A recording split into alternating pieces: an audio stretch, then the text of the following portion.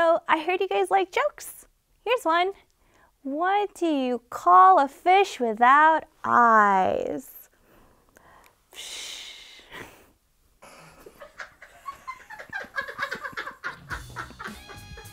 Hey everyone, how's everyone's summer going? Is everyone excited? Well, I hope you're as excited as this sister. Constant Joy and the rest of Team PNW held a free market expo this past weekend, an INC giving activity where they offered free clothes and food. They played games too. Those burgers though. Any outdoorsy people? Check out this post from General Eduardo, who hiked Mount Pulag National Park and waved the INC flag. Such an awesome photo. Not so outdoorsy? Well, maybe you can try your hand at typography. Just like Acoustic Ash.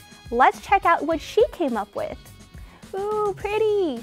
She writes, still trying to get the hang of typography and hand lettering, as this did take a whole lot of trial and error. Here's to one of my favorite Bible verses. Here at Roundup, we search through the hashtag Iglesia, Cristo, and we find so many cool posts. This week, we found this vibrant photo from Justin J. Wright Photography. Can you spot the house of worship? July 1st was Canada Day, and Canada is one of the countries that will be competing in the North America Continental Unity Games in August. Alexander Van Pons showed how hyped he is in his post. He writes, "Happy birthday, Canada! Exactly 1 month from now, I will represent this country that I am so blessed to be a born citizen in, and in the sport that I love so much."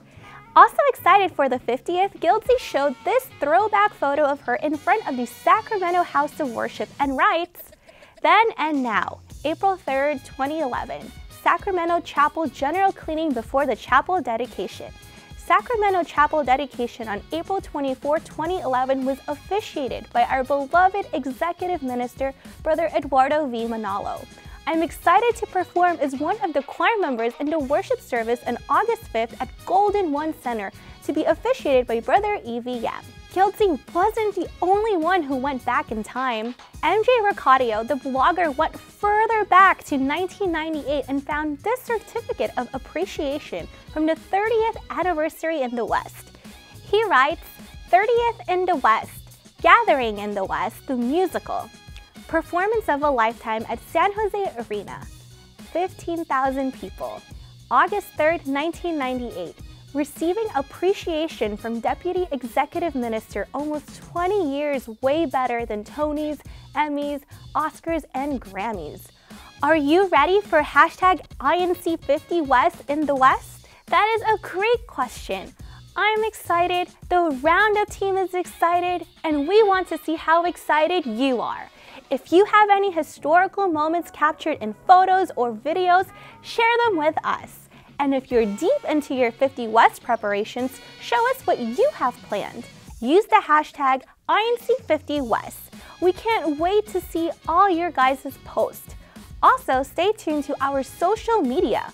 We might have a challenge coming up soon. Wink, wink. That's it for today's episode. If you want to be featured, guess what? This whole month, we are going to be all about hashtag INC50West. Use that hashtag and you might be featured on our show. Don't forget to like and subscribe. Bye!